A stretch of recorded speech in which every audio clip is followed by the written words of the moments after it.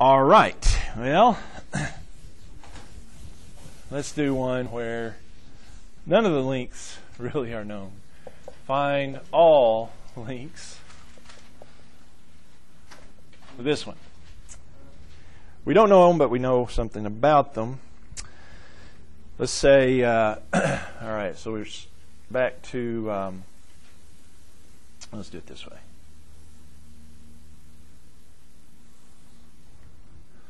This is going to be x. This is going to be 2x minus 2. And this is going to be x plus 2. There's a right angle right there. So I don't know any of the lengths, but if I find x, I can find the length. So that's the goal here, to find x. Of course, I'm going to have to use a squared plus b squared equals c squared again. What's my a, b, and c? Maybe start with c. Which one is c? The 2x minus 2 is c, isn't it? It can't be x, or the longest side will be your c. The others doesn't matter on those two. You can flip-flop those if you had them. But all right, so I do the square of that plus the square of that equals the square of that, right? A squared would be x squared plus b squared would be that squared equals that squared. All right, well, unfortunately, that one is not quite as easy as the other ones. And matter of fact, I'm going to have to use something more than the square root method here to solve this one, because I just have too many squared terms, and I've got binomial squareds and more than one binomial squared and all that good stuff. So, what do you think? Probably on this one, hopefully, maybe you're thinking, write these twice in FOIL. All right. This one, don't forget it, just bring it down. This one, yeah, we're going to write it twice in FOIL. So along with the x squared, I'll have another x squared. It'll be x squared, then 2 times x, or x times 2 would be 2x. Then another 2 times x, 2x, and then 2 times 2 would be positive 4. Then I'm going to do the same thing for the 2x minus 2. Write it twice in FOIL. What do I get there? 2x times 2x, 4x squared. 2x times minus 2 is minus 4x. And then minus 2 times 2x, minus 4x. And then a minus 4 times a minus 2 times a minus 2 is positive 4. So altogether on this side, I've got 1x squared, that's 2x squared. 2x and 2x, that's 4x. Plus 4 equals 4x squared minus 4x minus 4x minus 8x plus 4. All right. Now what? Well, like I said, this one's not going to be the square root method because I just have too many terms running around here. What I'm going to need to do there, aren't I, is make one side 0, because it's an x squared equation. So, since I've got the bigger x squared term over there, I'm going to say minus 2x squared both sides, and then minus 4x both sides, and minus 4 both sides to make the left side be 0, wouldn't it? And so that will be 2x squared minus 12x. Aha! 0. 4 is 0 out. Okay. Then I'll look to factor. Can I factor that? I think so. It's got a GCF of 2x. So pull out a 2x, which will make it at x minus 6 with that. And that will mean either 2x equals 0 or x minus 6 equals 0, wouldn't it? Well, 2x equals 0 divided by 2, and you got x is 0. Is that going to work? Not going to work. Just like a negative side, you can't have a 0 side either. Wouldn't be much of a triangle if we had that. So it must be this over here, add 6. X is 6. All right. Well, we're to find all the lengths. We got one of the lengths, 6. What's the other lengths? Well, one of the other lengths is x plus 2. Well, if x is 6, that'd be 6 plus 2, that'd be 8. And then 2x minus 2 is the hypotenuse. Well, if x is 6, that would be 2 times 6 is 12 minus, that'd be 10. 6, 8, and 10 are those lengths there. How about that? Got x is 6, right? Okay. So 2 times 6. Okay. Yes. How I got the 10 there.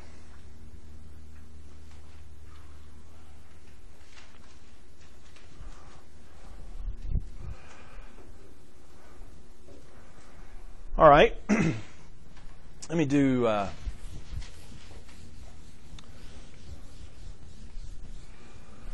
this other one here. Let's say we've got this information. This one's not the Pythagorean theorem, but it's like it in some ways. But let's say we've got the area of a triangle to be 70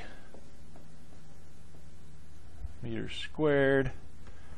If the base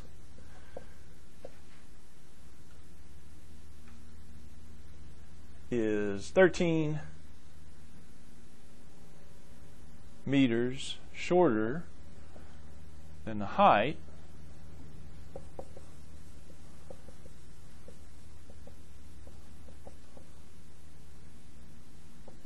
find the base and height.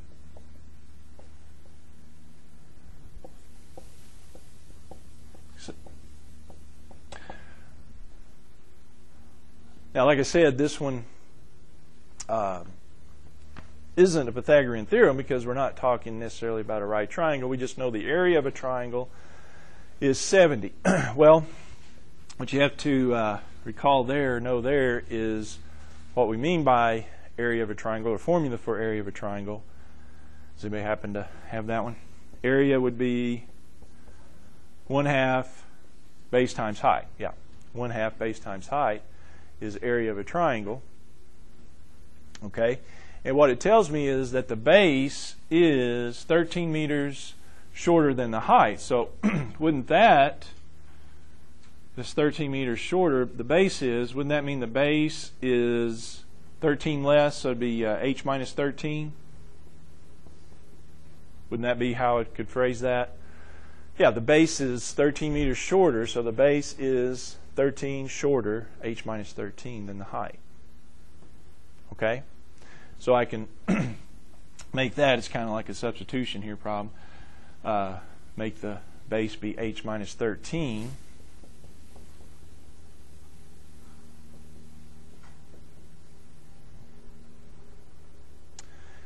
And I also know, don't I, that the area is 70 here. So I replace a by 70. And so I have this little equation here, which come to find out is a going to be a quadratic also. That's why I'm mentioning it here. Question. Oh, 13. Thank you. I just didn't copy it right there. Thank you. H minus 13, not H minus 3. Just checking you. Okay. Minus 1. Okay. All right. All right. So this is going to be a quadratic. We've got going to have an h times an h there. What I would tell you to do with this one, that 1/2, I can get rid of it. Couldn't I multiply both sides by 2? 2 times 70, 2 times 1/2. H minus 13 times h. Yeah, so that's going to make it 140 equal h minus 13 times h. The 2's just cancel out there. Okay, well, unfortunately, even though this one's factored, I can only use it factored if it's equal to 0. It's equal to 140. So I need to multiply this out. Go ahead and distribute the h out here, and so I'd get 140 equals h squared minus 13h. Because I need one side to be 0, I'm going to have to subtract that 140. Subtract 140, both sides, to make one side 0.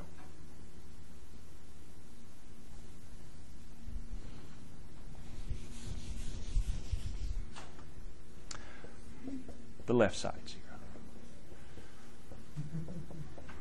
All right, well, that's a good little review here. How are we going to factor this? I think it factors. Of course, we can always try the quadratic formula there, but I believe it factors 140. Got 14 and 10. That ain't going to work. What else would work? 20 and 7. There you go. Wasn't a too bad one. 20 and 7.